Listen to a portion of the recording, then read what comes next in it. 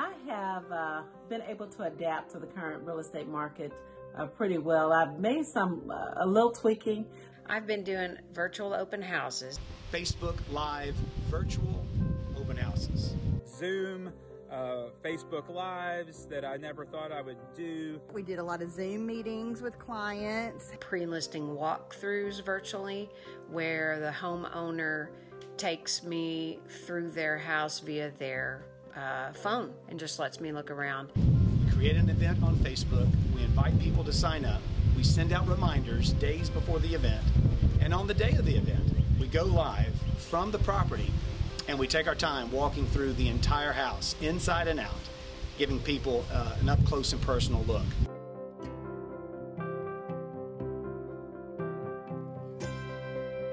Time to do some of the stuff that we've put off for a long time. Started to enhance my website and figure out a better way to make my website stand out. Building a good database of past clients and reaching back out to them to see how they're doing. Really worked on connecting with former clients and our clients I haven't spoken to in a long time, just to check on them and see how they were doing. We've increased our commitment to professional photography and full motion HD video home tours.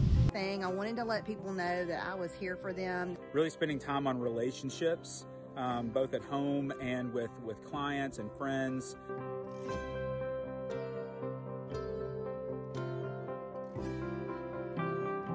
So instead of my clients driving with me, I drive myself and I allow my clients to drive their own cars and follow me, and they're really okay with that. We're providing masks and shoe coverings to our sellers that they can make available at the front door for buyers that arrive for a showing without them.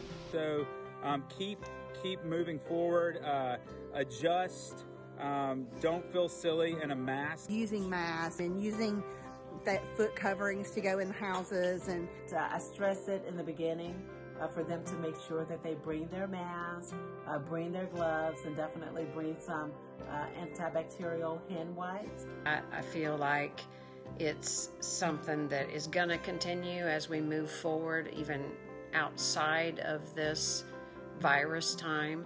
When we're going into homes, I just make it important for them to know that we are going to practice social distancing by staying at least 6 feet apart. Clients and the agents and everyone appreciates what everyone has really done to help this situation. So I find that as long as I inform my clients in the beginning how we're going to proceed and move forward with touring homes, they accommodate fairly well.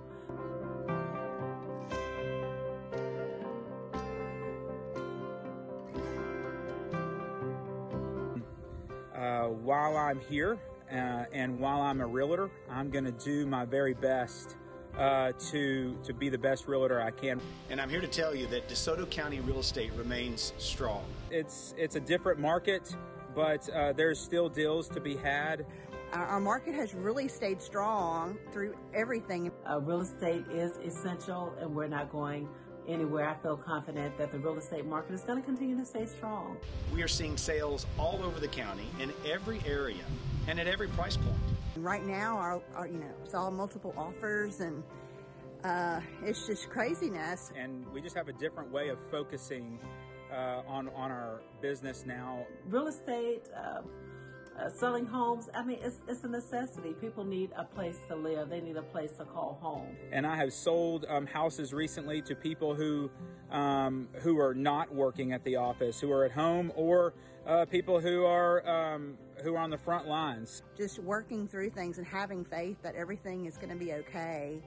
So as long as individuals are still selling their homes, buyers are willing to buy, we have every reason to continue to be optimistic.